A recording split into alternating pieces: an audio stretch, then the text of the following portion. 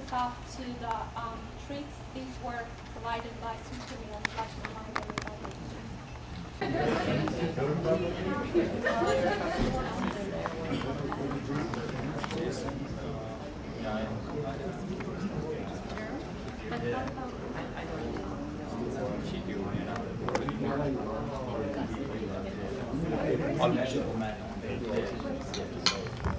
He's here. I saw him somewhere. He's around. Very.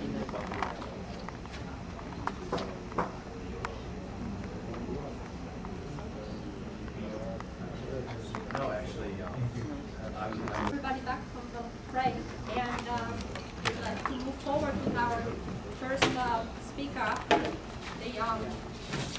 the break. And this is the second talk by Südchemie. The presenter will be Jason, and the effect of promoter on carbon-hydrogen bond activation and catalyst stability in partial oxidation of methane to synthesis gas will be this topic today. Please help me welcome Jason. Yeah, since we should already announce my title, I do not need to repeat it again.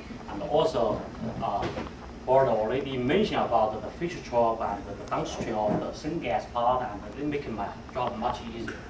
But for syngas preparation, if you start with natural gas, you have a few methods to use. Basically, the core reactants. You can select the steam, CO2, or oxygen, and also people can play around with combinations, and you end up with like autothermal reforming. And but all these reactions, the common thing is this rate limitation is actually the CH bond activation, and so for like steam reforming or CO2 reforming, because of the large heat effect, you cannot fully utilize the activity of the catalyst. But if you deal with like a autothermal reforming or catalytic partial oxidation, you have neutral process, close to neutral process, and then you can fully utilize your catalyst activity. So for those processes, catalyst activity is very important. That's our focus today. And for the syngas process, for gas to liquid, really large scale catalytic partial oxidation and autothermal reforming are performed wrong. And because Board mentioned that you need ideally hydrogen to CO ratio of 2 syngas. And this process produces the syngas close to hydrogen to CO ratio 2. And for low steam to carbon, low hydrogen to CO ratio syngas, carbon formation is a problem, and people have to use precious metal. Among the precious metals, rhodium has been believed to be the best catalyst so far. But everybody knows rhodium is very expensive, and to make things worse is actually when you test rhodium at very high temperatures, and you can see here, even with a couple percentage loading, your catalyst is still deactivated very selectively because your temperature is quite high. Industrially, you want to push your reaction rate, so you usually operate at very high temperatures in order to get a high throughput. And 900 degrees is not unusual. Usually people can go over 1,000 degrees Celsius. And this is only the gas temperature. The surface temperature even will be higher. And say we put more rhodium, 4% still show quite a significant deactivation. And just give a comparison, platinum at 2.5% deactivated even faster. And we look at that and we identify the deactivation mainly is because of the sintering. And I will show a little bit more information on that. And but when you simply look at the fundamentals, and platinum, rhodium, their melting point is around 2200 kelvins, and the temperature is around like 750 for platinum, and rhodium a little bit higher, about 100 degrees higher. But these temperatures actually are lower than the operation temperature, not even talk about the surface temperature. So catalyst sintering is unavoidable. And we show you actually, this is the platinum catalyst. Even we disperse this catalyst relatively well with small particles, and definitely we have some large chunks, which is not good, but you can say the particles are dispersed pretty well to start with. But right here, we match the, I use TEM to look at the catalyst surface right before start the reaction, and also after reaction. For example, this platinum, we put on stream like 7.54 hours. This is what you say actually. Most of the small particles has gone. And definitely sintering is a problem. And also you can say eventually you get a lot of big particles with really,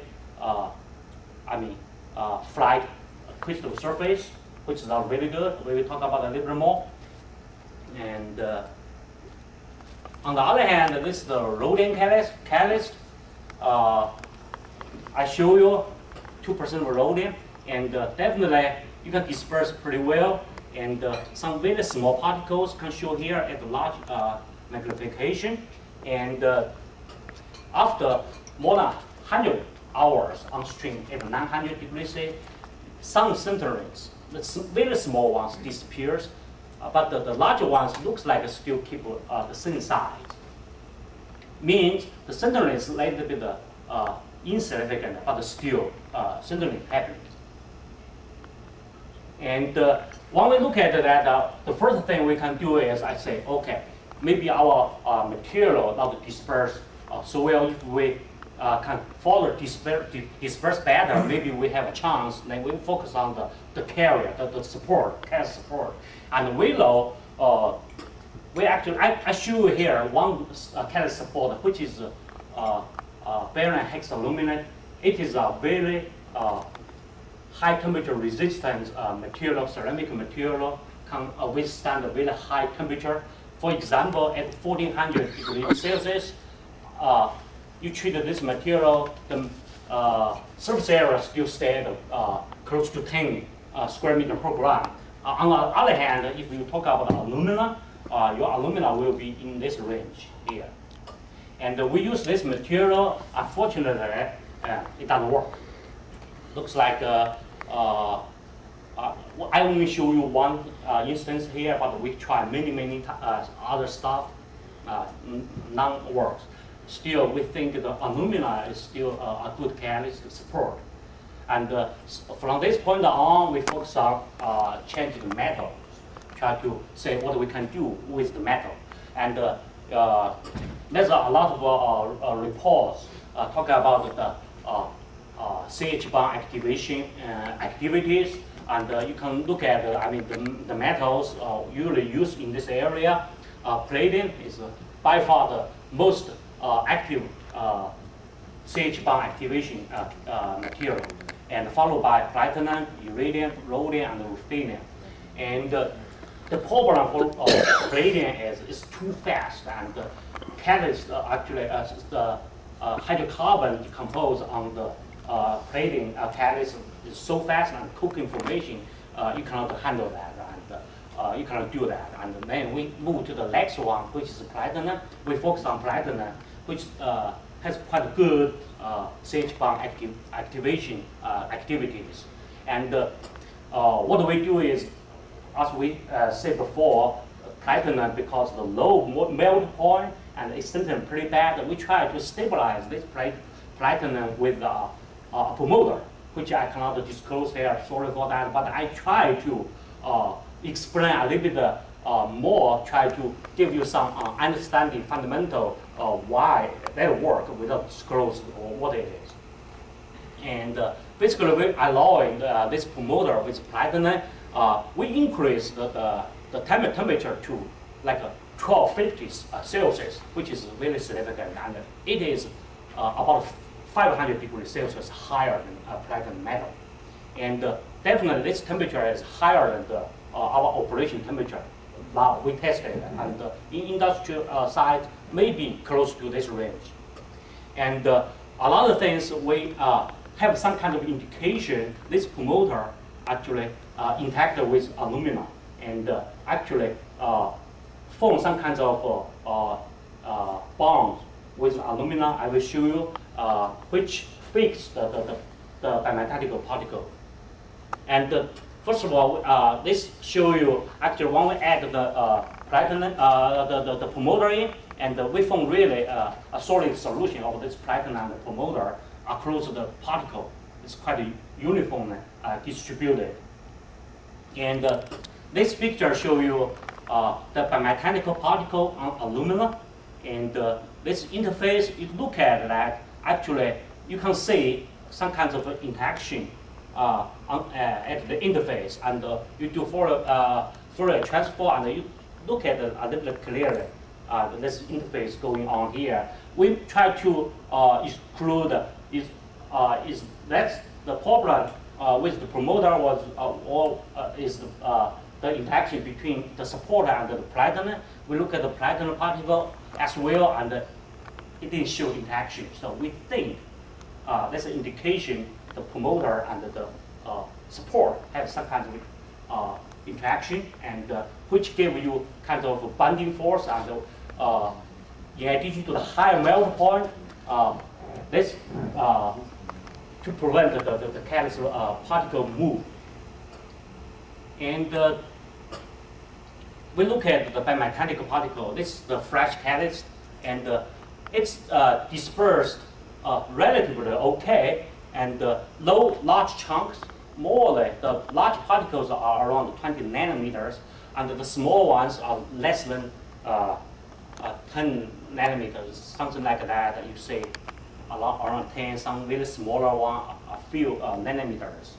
And this is the platinum in large magnification. You can see a lot of it lower than 10 nanometers. But you can see here, I mean, that's large particles we showed before. And also, you look at the crystals, small crystals, and if you only have platinum, these particles are more like really well crystallized, and you have very flat crystal surface, which is not very good for catalytic properties. And on the other hand, the bimetallic particles, you can see here, it's quite like round and irregular, and the surface is quite rough, which show you some kind of high index plant, which is good for the activity. And I will talk about it later more later on. And the catalyst, we actually promote the platinum only with 0.5% of weight percentage, and with the promoter about 22%. And you can see the catalyst is quite active, and I will talk about why it's active with low platinum. And it's here you can see really stable, much more stable than the platinum alone, and also the rhodium catalyst. And the selectivity is good too. And we look at the catalyst after 240 hours on stream at 900 degrees C, and you can see the particle seems like large particles don't change much in terms of shape and size. The small particles, some may disappear a little bit, but you still can see small particles, I mean, at a large magnification. This is the fresh one, this is the spent one. And you can see still in the very small range. And so this is really stabilized the particle. And also, I mentioned actually the crystal plant, the most active particles are actually sites are the sites not saturated by the neighbors. This the edge, the angle, the corners, and you can say this platinum particle, the platinum on long is at a low index, and this one I said before. I mean, it's kind of rough, and you can really identify which one is which one, but it's all on the high index surfaces, plants. And we have some explanation say, okay, because you have a lot of high index sites, so your catalyst is more active. But what I suspect this is not the only reason, and the other reason is actually when you look at the literature, the Iglesias group they research on this topic quite intensively, and they believe like for the platinum catalyst at a certain pressure, about a certain pressure, which is this is much we operate at much higher than that, and the surface, platinum surface, is saturated with absorbed oxygen, and also they believe part of the platinum, because absorbed with oxygen, is not actually utilized for the CH bond activation, and the really active site for CH bond activation is this platinum and absorbed oxygen pairs. Actually, you have an empty site and you have nearby oxygen absorbed, which is available to grab and to release your actually carbon species. And we look at actually this cartoon I put it together. Basically, this your platinum material, and if you have oxygen and you do partial oxidation, and then only some parts of your platinum be utilized, very small amount, and this are the active sites, and the utilization depends on your partial pressure. And if you can replace this platinum with another species which can absorb oxygen and can provide oxygen to platinum to clean up your carbon species, which is this case, and you can actually utilize more, fully utilize the platinum. Even actually, if you have, because this promoter can change the electron properties, you may be able to actually do better. This is the, I think this is the case we have. And to give you some indication here, actually, this the ratios of the promoter and the platinum, and this methane conversion. You can see here, without any platinum active metal, this catalyst has no activity. But as long as you add a little bit in, like say a promoter 8 times more than 8.5 times more than the platinum, you get quite a decent activity. And this doesn't change much.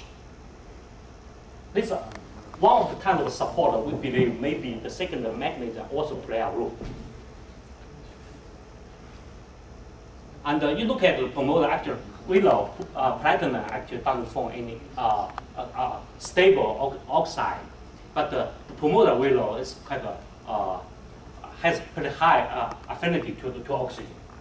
And so this comes to my conclusion. Hopefully, after I talk about that, you know, basically we have a much more active and more stable catalytic system, and for the methane activation or CH bond activation, and the platinum biomechanical catalyst is more stable, is because the biomechanical alloy formation, which has the alloy has a higher melt point, and also possibly the biomechanical particles are anchored on the support, and then the sintering is prevented.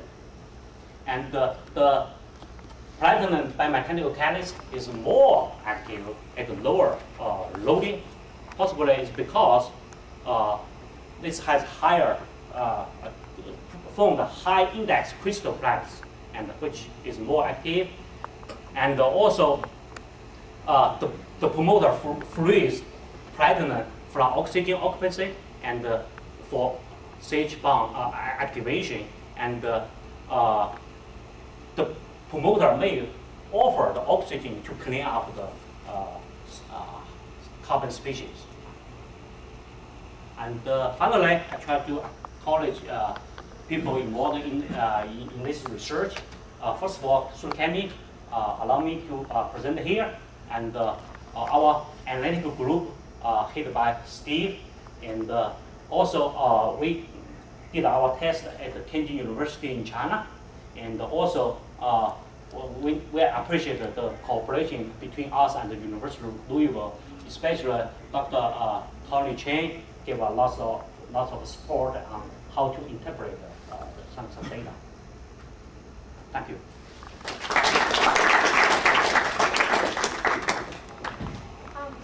The floor is open for questions. Yes, Pam.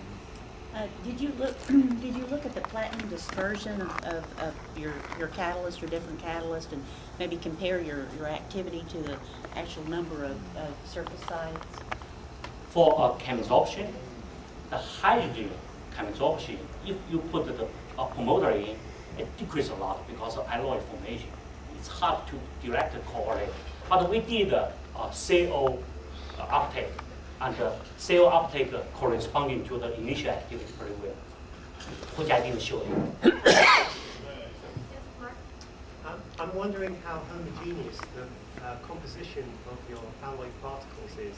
Because one of the problems when you're alloying platinum or other metals is you tend to form a range of compositions. You're absolutely right. And this catalyst started with all the places. And maybe because of the preparation method, which is one way we want to do next. But the good thing for this system is because the temperature is quite high, the operation temperature is quite high. This alloy formation didn't stop. It's going on in the process. We saw that, and we saw the alloy like a ratio change, the two metal ratio change, and we have a kind of population product. We didn't show here, but we do have the data.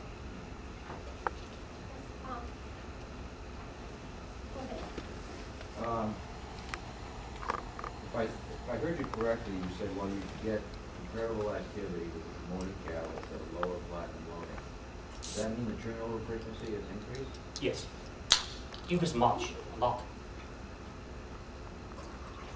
Two reasons. One is the high index location, because your rough surface. Secondly, the platinum has thereby promoter which offer you oxygen to clean out the carbon species. There was another question. Yes. What is the surface area of carrier? This is alpha aluminum, so it's a couple square meter per gram. It's quite low. Because of the high temperature, we have to use lower. I have another question. Okay, sure. It is known actually problem is platinum agglomeration. And do you consider possibility to do redispersion of the platinum by like it done in dehydrogenation technology or reforming technology? I don't quite sure I get your question, but you say this technology used to hydrogenation or? Dehydrogenation and reforming. Yes. Did you consider redispersion of the platinum? The dispersion of the Redispersion. redispersion of the plant. Oh, you need to treat this material. You need to have some kind of temperature to finish that. I think we can talk about it later. Okay. Will you please help me thank Jason one more time?